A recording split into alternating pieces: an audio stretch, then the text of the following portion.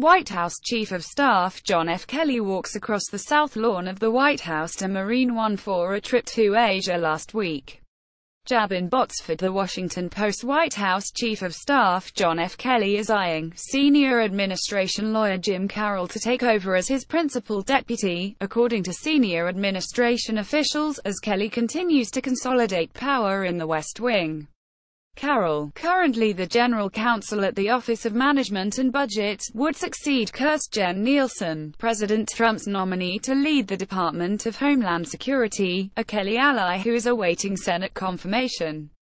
A White House official confirmed that Carroll will be joining the White House staff in a senior role but declined to name the position and said the White House was not prepared to make any personnel announcements Friday. Two people close to the White House said that the selection of Nielsen's successor had been finalized. They and White House aides spoke on the condition of anonymity to more freely discuss personnel matters.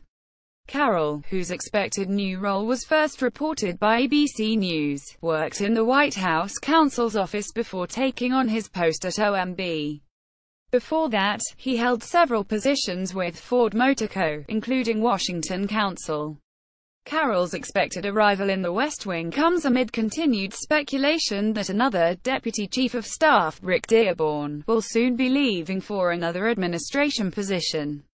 Dearborn, a former top Senate aide to now Attorney General Jeff Sessions, has clashed with Kelly and seen his portfolio diminished in recent months. A White House official said there are several possible departments Dearborn could join. Robert Costa and Philip Rucker contributed to this report.